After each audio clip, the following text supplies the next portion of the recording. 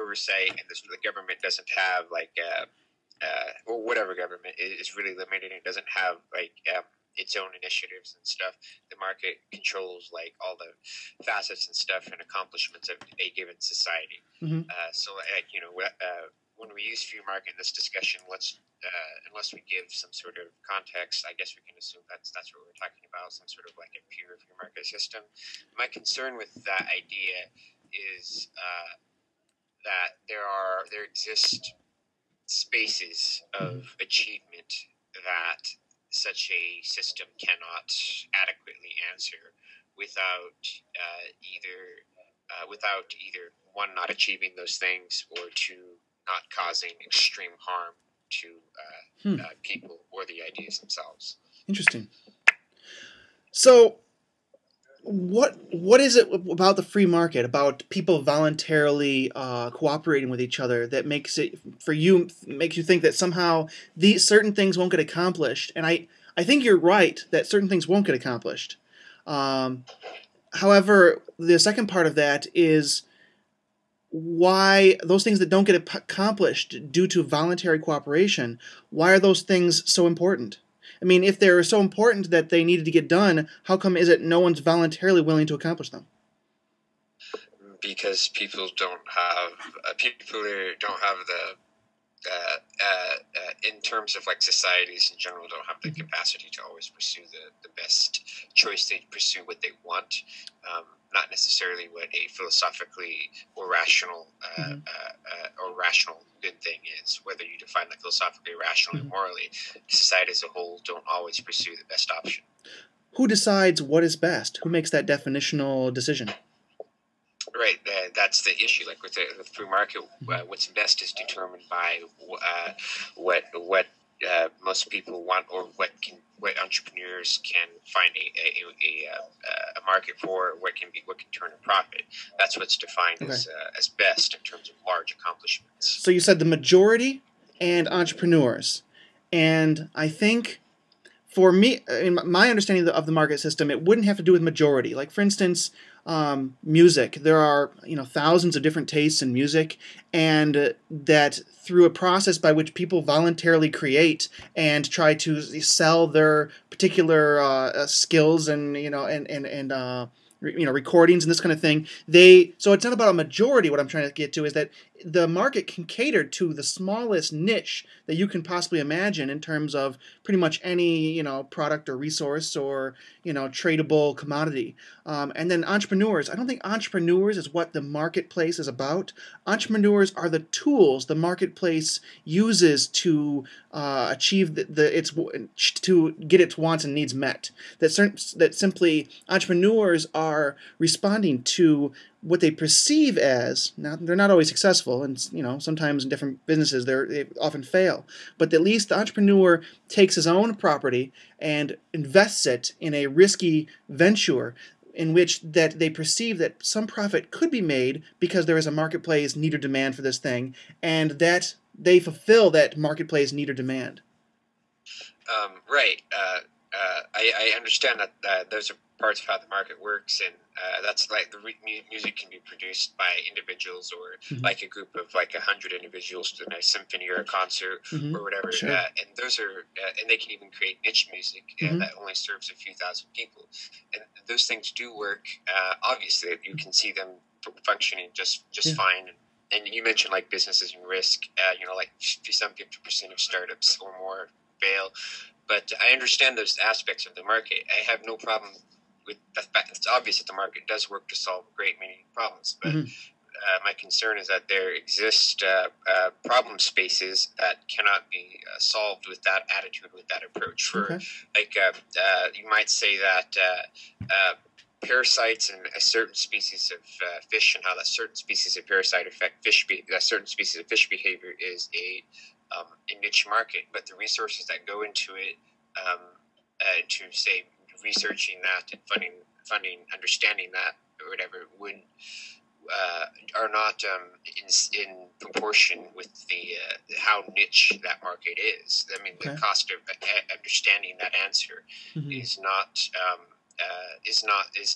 It requires you lose out in terms of monetary gain when you you try to invest resources. But whereas like with music, you just need someone who's spent the 20, 25 years of their life into music through their either childhood, their school, whatever, Yeah. and then they go and they write music, and they can get with other people who understand music. That problem space, they're just exploring new sound space, or whatever. But with certain neuroscientific research problems, the answers aren't known, and there very well may be no return on the sort of investment, thousands of hours, maybe even hundreds of thousands or millions of dollars. My question, I guess, is if there is no return on the investment of resources, then why should resources be applied, right? So if I spend $1 billion on trying to research how to turn lead into gold, and it's just not possible, why should I spend other people's money to do that research if it's not useful? Right. That is the part of the question thing. For me, I think that knowledge is just inherently valuable, and I don't really have a whole lot to back that up. Now, no, I would agree with you, at least in my own. I'm sorry. Although I don't, I'm getting caught up on a minor point, but you can't turn lead into gold, except the process to do so does it cost more than the end product gives you back out. Sure. It is like physically possible to change lead molecules. All you got to do is add a proton, right? Some physicists were talking about you can do that, but the process would be so expensive, it wouldn't be worth it. But I just so why would we? I think that knowledge is worth whatever it costs. Period. Okay. Well, now realize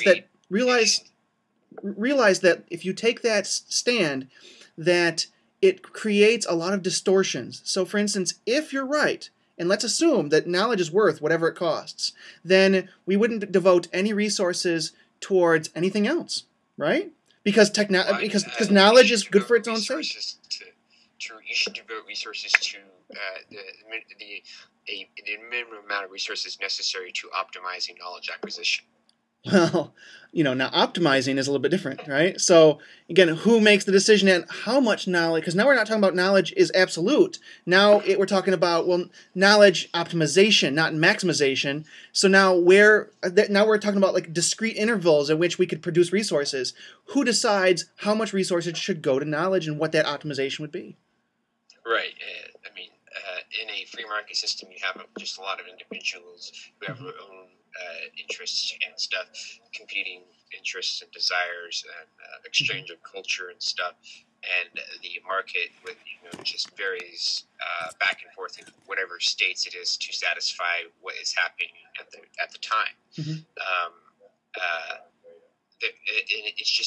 It's a very, very human experience in one way, but I don't think that that has the capacity to a coagulate of individual interests like that has the capacity to further long-term interests of humanity. But does a central authority have the legitimate right to make decisions on what the long-term interests for humanity is? What if they get it wrong? Sure. I mean, those are the kinds of concerns, but I don't. My concern is that it's easier for a government to get long-term interests right if it's set up properly than it is for the market to get long-term interests correct. Well, it's easier to extort resources from people than it is to produce them, right? Absolutely, which is like I'm saying, like if you were to do this, say, ignoring the knowledge is an absolute thing, but like say you wanted to establish a lot of scientific research with the goal of say producing friendly AI and getting humanity off of Earth and distributing our species to other systems. Sure. If that was your goal, then I think there exists the only way a free market would be able to accomplish those goals was if the people's culture created an ad hoc commitment of resources to that goal. you would have to have enough people with enough of the same cultural value supporting that goal, creating basically market resources committing to accomplishing that goal. And the question is whether or not that is actually feasible and possible before we either kill ourselves as a species or we are destroyed by an asteroid or cosmic radiation. Well, I mean, so you're saying that we need a involuntary extortion of resources to fund projects for possible calamitous stuff that may or may not ever happen. Oh, it will happen. We will be struck by an asteroid, and we will receive terminal solar radiation. Those are inevitable. Those are a physical possibility that cannot be avoided. Okay, in terms of probabilities over an infinite timeline, right? No, over the time of the existing timeline, known timeline of the universe within, the next 100,000, within the next million years, realistic timelines. Those things will absolutely happen. But we can't get around them. The probability goes up too high, and we're going to be hit by an asteroid that will wipe out either most or all of humanity or our descendants.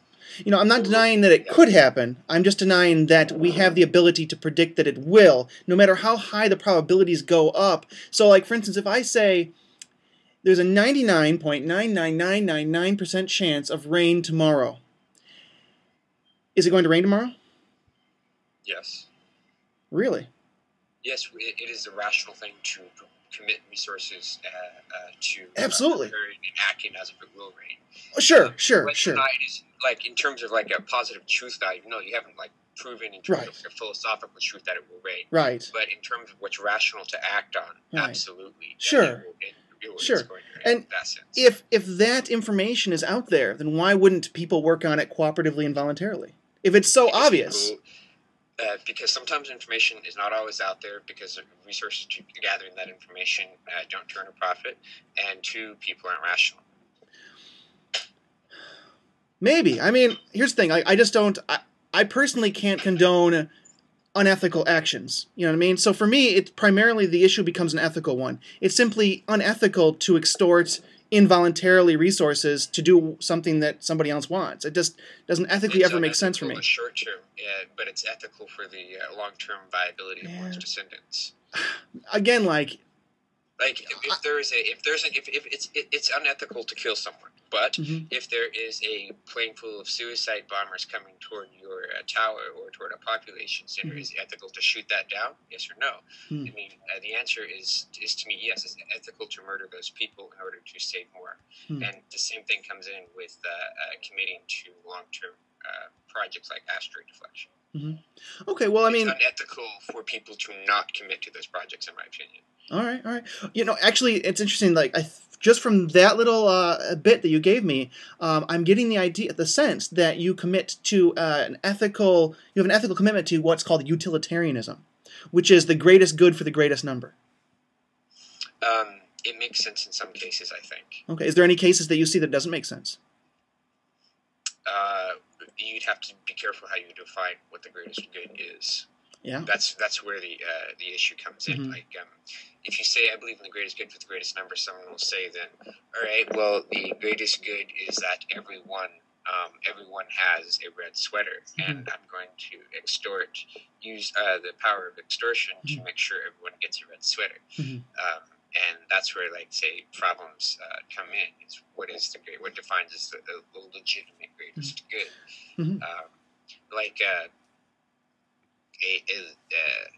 That's basically where some of the things and discussions come in. And, I don't have well-defined answers in that area, but I think the fact is that there are some undeniable greatest goods that you can't avoid, and others would require more discussion, I suppose.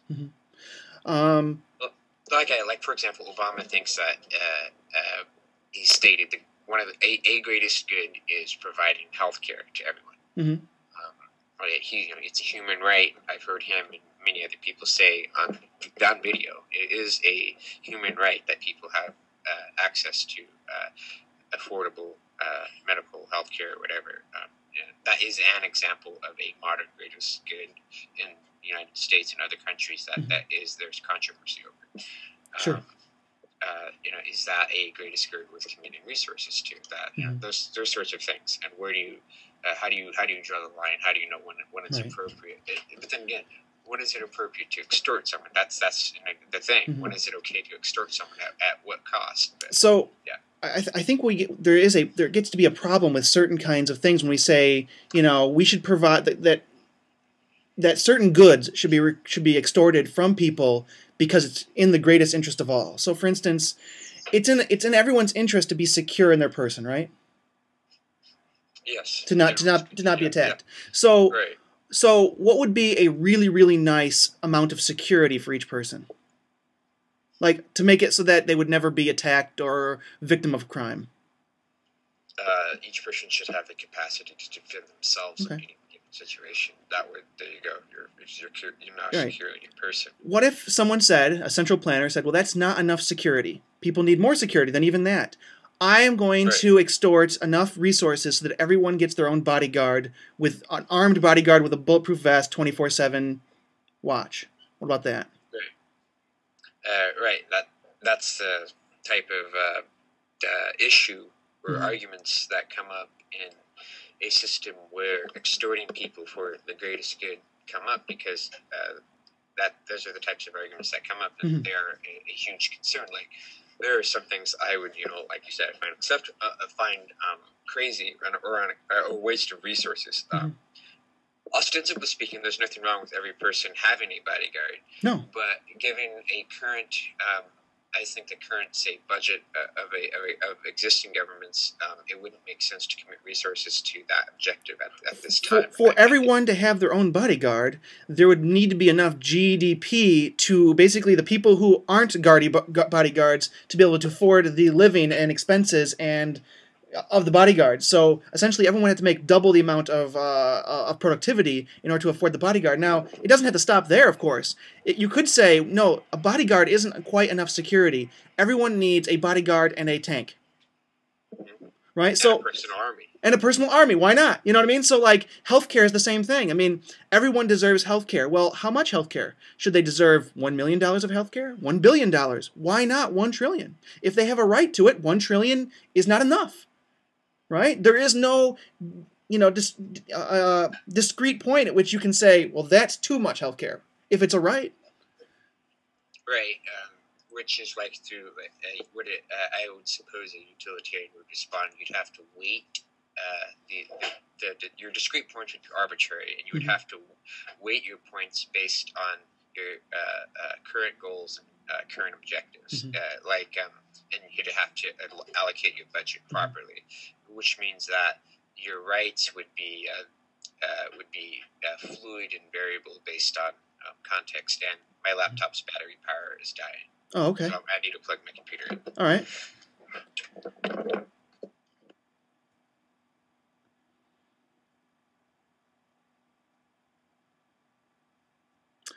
Well, Mr. Johnson has walked away for a moment as he plugs in his laptop. Let's see. We have invited Paul to this conversation, but I don't see him anywhere.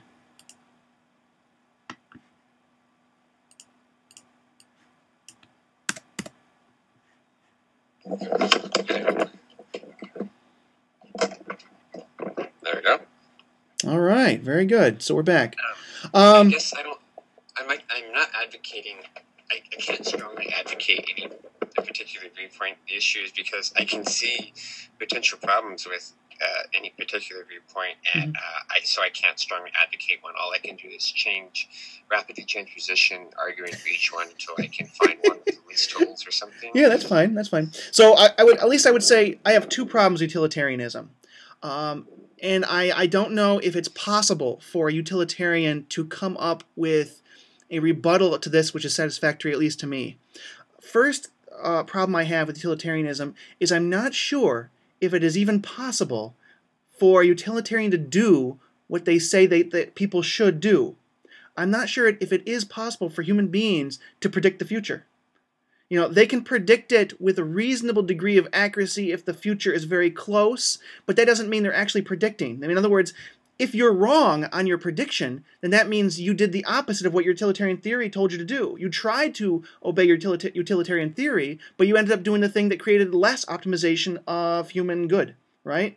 So if you can't predict the future, I don't see how you can do a utilitarian ethical analysis, because that requires you to know what's going to happen. You have to have omniscience to have a utilitarian theory.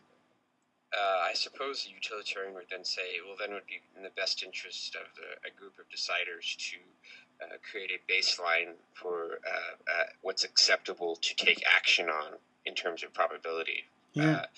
Like you shouldn't take anything below a certain level of probability or something. I don't know. And when they predict incorrectly, are they going to resign from being the deciders? I have no idea. I would support such attitude, but you know, if you're a decision maker, and your decisions tend to not pan out, you should be swapped for a different decision maker. Right. In other words, you know, you're probably not a good predictor of the future. Okay, and so the second thing, not only can they not predict the future, but they can't know what the good is, because the good has to be decided. In other words, what is the good if it other than the individual meeting of needs by each person? In other words, I want to get my needs met. And how would that central planner person know what my preferences are better than I do? And so how is utilitarianism ever going to be an efficient in meeting the good? Even if they could predict it, they don't know what it is.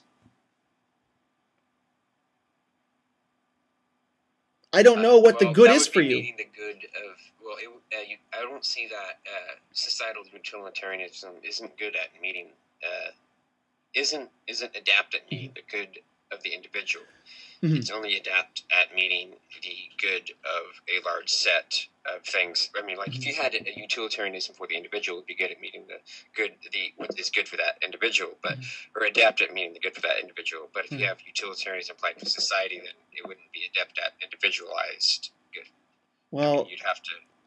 That's a scale you'd have to choose. If you don't know what your discrete individual goods are, how would you ever aggregate them? Right. I see what you're saying.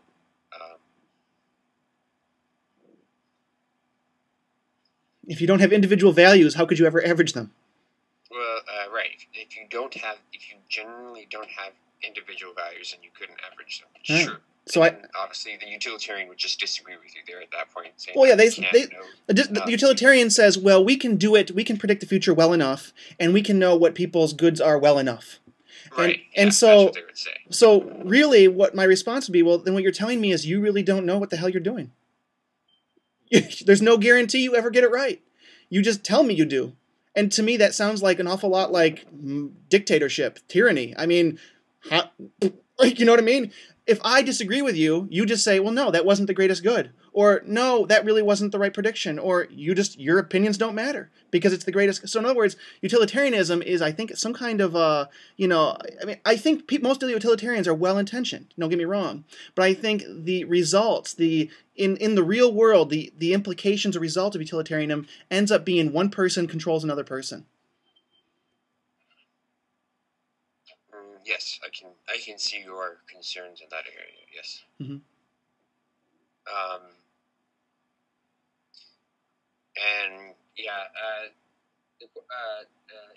I can see how that could be a concern for people who are not in favor of strong utilitarianism. Mm-hmm. I'm not saying I am. Again, sure. Like I mentioned. Sure. You'd have to. Yep, I can see how you would have concerns in regards to that.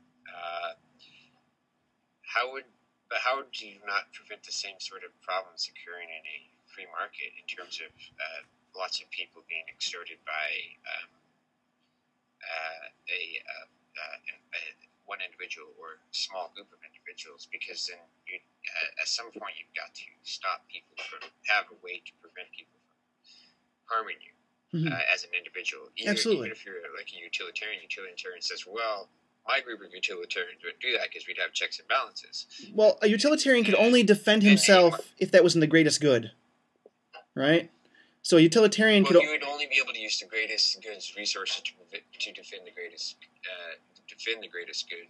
Mhm. Yeah, but So, you wouldn't be able to use. for instance, if I was attacked by I don't know, an oncologist who could save people's lives, then I think a utilitarian who has, does some kind of menial labor job would have a difficult time trying to justify his defense of himself, other than the fact that, well, if this oncologist is attacking me, then somehow, you see how Maybe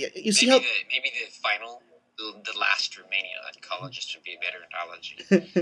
Okay, well, it doesn't. See, the thing is that this utilitarian, he can't know what the greatest good is in any given situation. So I'm attacked by an oncologist and I'm a menial laborer, let's say. Like, I can't know whether defending myself and killing the oncologist to defend myself is going to be in the greatest good, or if it's going to be in the greatest good to let him kill me and then he gets to save lots of lives. How would I know? Yeah. What about that would be a problem, I suppose.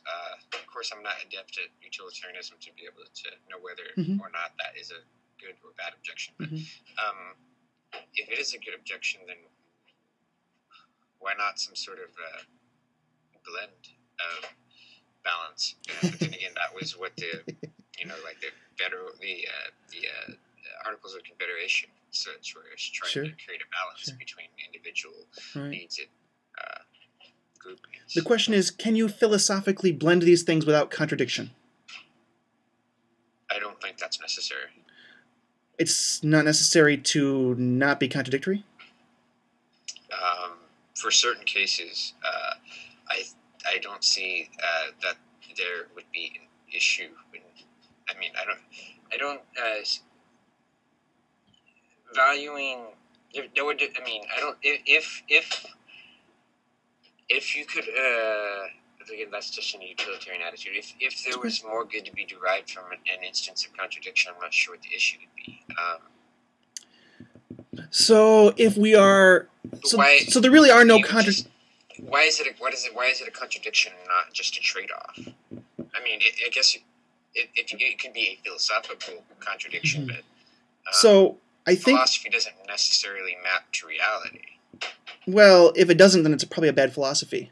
How about this? So if we take a blend, say we say, well, when the government does things, it will be utilitarian in nature, that the government will only be able to act, or the state will only be able to act when the greatest good is at stake. And then, but on a personal level, we will subscribe to a theory of natural rights, for instance, that people have these indisputable, inalienable natural rights by nature of their rationality to not be attacked by violence, to not be coerced or threatened by violence, and not to be have their goods and property stolen or extorted or yada yada. So what you end up having there is kind of a contradiction. But you've kind of mentally compartmentalized it, right? So I see what you're saying. I understand that. Yeah. I mean, like for a very strict instance, let's say that it is in the greatest good of the. It's in the interest of the greatest good to, hypothetically here, I don't necessarily agree with this, but hypothetically, it's in the interest of the greatest good to apprehend some class of terrorists, but the way that these particular terrorists operate requires the suspension of habeas corpus, and say assuming that is a right or something, or the suspension of some section, some minority, or even a majority of people's free speech, is that acceptable? Right. Even if it's in the interest of the greatest good. Right. I mean, that is part of the issue. So, for instance, recently, a CIA drone killed an American citizen who was, accused of being a terrorist. He didn't get due process of law, and there are contradictions within the law that allow the government to say, well, we're going to obey these laws, which contradict with those laws because we like those laws better. Right. And so, what do you have? You don't have rule of law. You just have rule of interpretation, and who gets to be the interpreter. And you have rule of circumstance, political circumstance, and cultural circumstance. It's tyrannical whim. Yes, absolutely. And that is one of the problems that I think needs to be addressed by any particular system. Sure. Is how tyrannical whim, whether accidental or intentional, is something that should be avoided, or needs, I would think, would be a good thing to avoid. Sure. Most people would ostensibly not desire. Right. But I think you have to be careful. You have to figure out ways to solve that problem.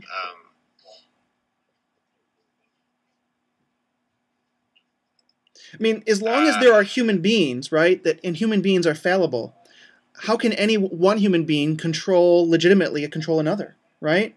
Because, I mean, we could take the most perfect human being and say, we'll put you in charge, yet how is he going to get it right? He's just as fallible as the rest of us. Right. That's why. Or she. That's why systems of distributed government were invented. Well, why were they invented? I don't know. I mean, they're invented to reduce the probability of a single point of failure. I mean, because if you have a system that relies on one person, then he's your single point of failure. But if you have a more distributed form of government, if one point does fail, it should work out because the other systems will be able to compensate in an appropriate manner.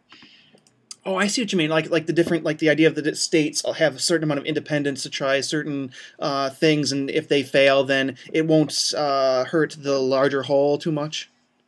Right. Or if the president decides, or if you have a president who wants to commit to some terrible action, whatever it may be, he can't simply because the systems that would like the military, the police, or whatever, or the judiciary system just would be like, look at him like, we're not going to do that because we have other rules that we can't do that. Sorry, it doesn't matter what you want us to do. We can't do that because you're not the ultimate. You're not the ultimate head. So and understand that the free market would be like the ultimate distributive justice, distributive resource system. I think that it could be, but the free market. The problem I have with the free market is it allows for the creation of monopolies, which create single points of failure. Do you think that monopolies are part of the free market system? I don't see how they're not. Okay. Can you think of a monopoly out there that didn't become a monopoly through government intervention and political resources?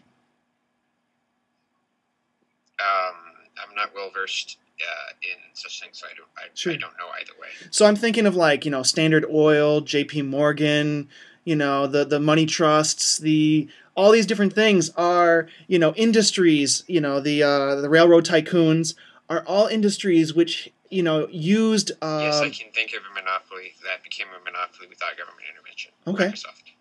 Microsoft. All right. Well, is Microsoft a monopoly without government intervention? I believe it is. I'm not aware of. What? I'm aware where government has curbed aspects of Microsoft, but I'm not. Okay. Well, what about this? If you are, go ahead and re-educate me. I have no problem with that. Well, I would point to the government's protection of Microsoft's intellectual property as the reason why they have the resources and success that they have. That this illegitimate protection of intellectual property is probably Microsoft's key to success. That they don't actually produce better products; they're just better at patent law. Right, and that's what enables. They have a monopoly on the force necessary to maintain the access or control of their own monopoly and to increase that power. But I mean, if we're talking about now I need to readjust my mind for a pure market system when we think of where you can. I guess if you're thinking where it's okay to steal or not steal, steal would be common nomenclature, but to use someone else's blueprints and ideas have no ownership and property. The only property you own is the property you can defend. If you mean free market by that, then you're going to see people organizing groups with a centralized leader, form ad hoc governments, even if they're just corporations, they'll act the same. Purchase land from people, use slow sellout tactics like Microsoft to acquire. I mean, not Microsoft, like Microsoft and like Walmart to acquire new market niches and prevent either by raw force other entities from moving in and establishing a more distributed system. I mean, I like distributed systems, but how would a free market prevent the rise of I don't know, of a large system, I suppose. So you're saying that if we had a truly pure free market system, and then someone creates something like Microsoft and starts marketing their operating system, and then someone writes their own copy of it, either through hard work or through actual theft or whatever, that competition would prevent the construction of a monopoly. So there, is that what you're saying? I'm saying that in a free market system, what's called a natural monopoly, in other words, a monopoly that comes about through its very nature, is not. It's economically possible. It's just not very economically likely. There are so many factors working against a monopolist that actually exploits the consumer. All right, so it is possible to have a monopoly that doesn't exploit the consumer, but it's probably not likely to have a It's not very likely to have or probable to have a monopolist that actually can exploit the consumer. As soon as someone tries to gain a monopoly on whatever this thing, whatever kind of industry you try to select, the only reason they get to be as big as they are is that either government is helping them, or because they are somehow serving consumers better than everyone else. So either they serve consumers so well that everyone else can't compete. And in that case, then really what's the problem with having a monopoly of a business? If they're serving you better than anyone else can possibly do it, I don't have a problem with them. The only problem with monopoly gets kind of ethically questionable is when they smash their competition through various losses, and then they try to then exploit the consumer afterwards. But as soon as they begin to exploit the consumer, suddenly they've lost their competitive edge, right? So now they can try to... Yes, but they don't have any competitors because they have reached a point where they can exploit people. So, okay, let's say there's 3 guys, and there's me, you, and Paul. Paul isn't in the conversation yet, but I'm going to be the evil monopolist in this case. So I'm going to try to outcompete the 2 of you, and eventually, you have to reduce your output to just do some kind of really, really high quality product. We make widgets. You make a really, really high quality widget to kind of compete with my high-end, but not quite as high-end as yours widget, and then Paul goes out of business completely, since he's not here. So now, as long as I'm being really competitive, and you're really struggling to try to find your market niche in this industry, then, you really struggle, and I'm somehow, for whatever reason, I'm more competitive. Then, let's say, for instance, now I want to start exploiting the consumers, and I'm going to raise my prices up. Well, what will you do?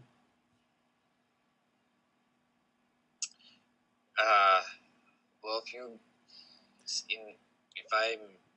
if I'm still turning a minor profit at that point, a minor profit by reducing you're achieving a minor profit by reducing your productivity to a small workforce that turns out a very high quality product at a slightly more expensive price than mine, but some consumers want that extra quality, so they pay for that.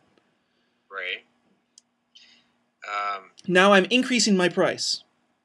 Before you couldn't compete, but now I'm increasing my price of my product to the same as what your slightly higher quality product is. Well, some people might try to purchase from me, but that's assuming you're assuming that the larger corporation with more free funds isn't going to take. In a fair system where that exists. People, I might start achieving more budget-minded consumers as I'm not only is my product higher quality, they're receiving better value per dollar they spend. The problem is, if that company has more disposable income, they can hire someone to destroy my business with a physical force level, at a force level I can't protect myself from. Okay. They can force their consumers, like they could put a drug in their product that forces their consumers to continually buy their product. Okay. Or their widget. I'm just saying, there are things that monopoly can do that you cannot compete against. Okay, well, you've thrown in a lot of different things in there. Okay, so my what I expected you to say is, well, you would just increase production, right? Because if you can produce this slightly higher quality product for the same price that I am at, then guess who's more competitive? You are, right? And now that Paul is out of business, you can probably buy his factory that he made his widgets with, and you can probably buy that at a steal. I mean, that is a way to compete with a monopoly in a system where the monopoly doesn't have some sort of unethical edge. Right. That's the problem. If you go into an unethical edge, that's what people get concerned about. Unethical. Okay. Drugs in the system, or something that you cannot compete against without breaking your own moral code. So unethical edge. So let's say I send my security forces against your factory to attack your factory. Okay. What is going to happen? I'm going to try to defend myself. Sure. Now, how expensive is it going to be for me to hire people who are security people who are probably going to get killed in your defense of your factory? Say again? How expensive is it going to be for me to hire people who are potentially going to get killed to attack your factory from your security people defending it? Why do you have to hire them? If they don't do it, they're going to lose their jobs, and they need their jobs to feed their family. Well, then they'll just hire on with you or somebody else.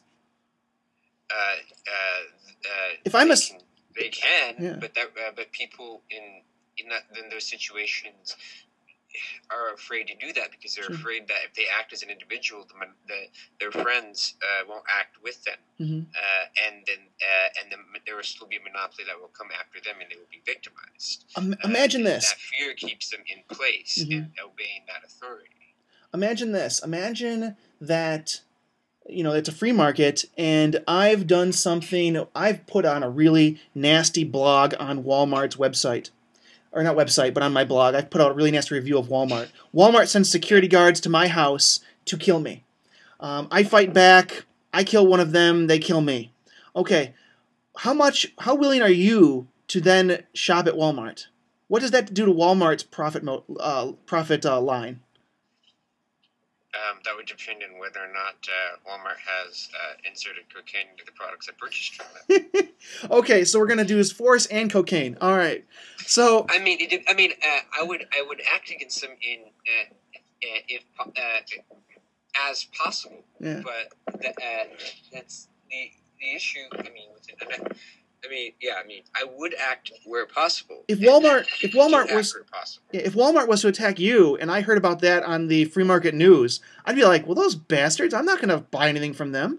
You know what I mean? Like, I already don't like corporations as it is. You know what I mean? Like, why would I'm not going to, if he's going to, killing people? Are you grocery kidding? store are you going to go to in your town if Walmart's the only grocery store in your town? You'd have to grow your food yourself at that point and start from the ground up.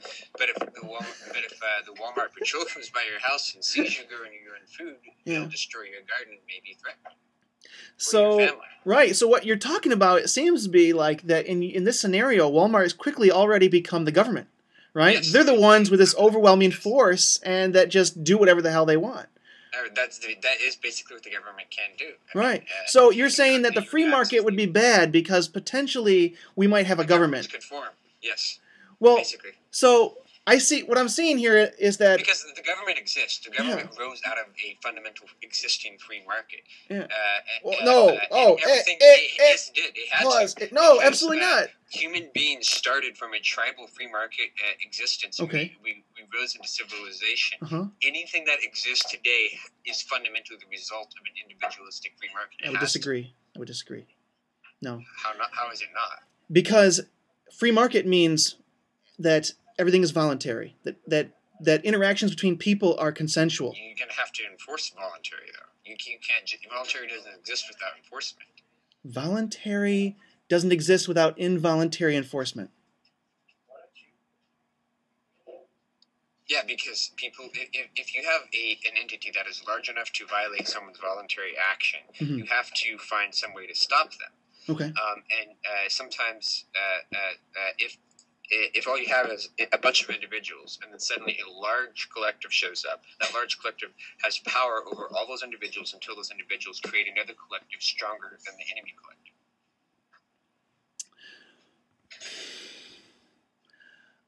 I'm finding it really hard to figure out where we go from tribal free market, and I'm okay with you there. Like, yeah, in most cases, tribal societies, you're going to have a pretty voluntary society. There's not going to be a whole lot of coercion going on in those Right, societies. and you can see in South America, and until a large European collective showed up, they were very distributed tribal societies. Individuals are free to do whatever they wanted. Like the Peter Ha tribe is they're very individualistic. Yeah. But you'd probably have to say that the Aztecs were not voluntary society, right? Oh no, you have the rise of large cultures and pockets in there, but I was talking about the tribes. Absolutely. And I'm just beginning to delve into some of the research on some of this stuff. I was reading some articles about tribes in Papua New Guinea and in New Zealand, and it's freaking amazing. And just amazing the treatment that when they have a problem. For instance, I was reading this one. I think this was New Zealand, or maybe it was Papua New Guinea, one or the other. The tribe, if someone stole something from someone else, they would actually surround that person in a circle with their hands, and they would say something that they really liked about that person. Right, and in another tribe, for example, they believe that because they don't have a concept of one man, one woman gives you that one child. They believe that if you copulate with anyone, like a multiple men copulate with the same woman, they're all the fathers of that one child that shows up, and so they all act as fathers to a single child. So that child has several fathers. They're all part fathers, and they all take turns in distributing parental duty in that way. But those things work great as in terms of individual freedom, individual happiness and sustainability. They're happier than the Western world. They're more sustainable. The only problems with the lifestyle is what humans are intended to live. I agree with the idea that there's that type of distributed, free market, if you will, attitude is absolutely wonderful for happiness, for the development of quality culture. The only problems come about when somewhere, somehow, a culture arises that isn't such a thing. Right. So in the example we just destroys it, the distributed systems like that, or human systems like that, are extremely weak to invasion and destruction by larger monopolies. Right. Whether they be governments or whatever. But just as these tribal societies might have a fairly voluntary free market, thing going on, you get into these larger, like the Aztecs. Well, now you have human sacrifice going on, and this is hardly, a voluntary, act, which respects rights and things. So just because these smaller tribal societies had free markets doesn't mean that today we have a free market. Oh, no. I'm not saying that today we do, but I'm saying that an existing human free market allows for the creation of governments. It doesn't stop it. Oh, okay. So, I kind of see what you're saying, and I'm not too opposed to what that is. What I'd say is that so long as the government is voluntary, and so long as the individuals may at any time withdraw from participation, then yeah, you can actually have, within a free market, you can have governments. You just can't have coercive governments. You can't have involuntarily participatory governments. Have them, but you can. But they end up rising. Well, we see the fact that filled with a variety of coercive governments. The fact I don't have a free market's great, but how do you stop that? The fact that there is a pirate that will attack you and kill you doesn't mean that he has a right to do what he does. The fact that he exists doesn't legitimize his ethical action. What's the right? But I agree, but what is the point of a right if it can't be protected? That's a good question. I personally, there's like, in natural rights theory, there's a lot of ways to do this. I'm going lately with the whole idea that a right is, the rights become real when they become an idea in the person and when that person defends them. So, you know what I mean? Like, if I am attacked in the street, I might have a right to not be aggressed against by another person, and I might have a right to defend myself. But the right only becomes real in the world. It only becomes eminent when I defend myself. Right. Yeah, I can see that, I guess. So are you asking when the right becomes real in the world, or are you asking when it No, becomes philosophically moral?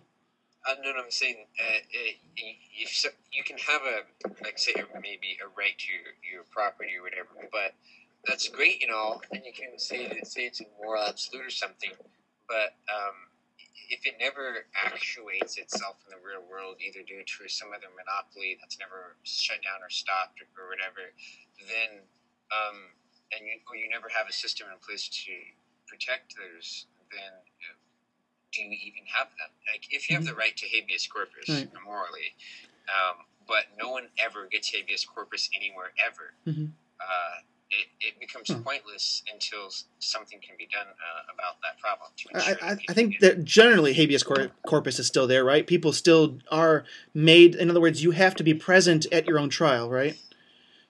For the most part. Legally. Legally, but I was right. just giving an hypothetical. Right, right. Some world where nobody is given due process of law, but say that's immoral. Okay, that's immoral, but what sort of system does it take to stop the violation of that and to protect it in the future?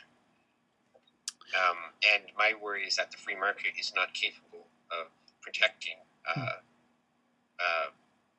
natural rights or whatever human rights you want to have long term. I would concede that right now the free market isn't particularly good at protecting people's security needs or defending people's personal rights, but the reason for that is because government claims an exclusive privilege to a monopoly of force within a geographical territory, right? So in other words, when you have this, when the slave master doesn't let you have tanks, right? The rulers don't let you have the power to defend yourself because that would be a threat to them. They give you only that which they allow, that they feel comfortable with. So that's not to say that you don't have rights, that a slave has no rights. It's just to say that the slave master abuses him. It's not to say that the Jews don't have rights, that just that the Nazis abuse them. And we have existing monopolies like on force, like governments, that prevent you from being able to exercise full individual freedom. But if you say removed all that, you just made it disappear with a snap of a finger, and you had the free market there. As people normally interacting and trading and doing whatever, with no one saying they can't do what they want. My huge concern is that over time, human nature will naturally tend toward centralized systems, either through apathy, and through active participation, through the flow of cultural forces and whatnot, and then inevitably those rights will be violated. There's all sorts of quotes, evil only prospers when good men do nothing. People do nothing. Yeah. And my issue is that you have to have some sort of system, cultural or otherwise, in place that acts as a constant bastion of defense of individual rights. Sure.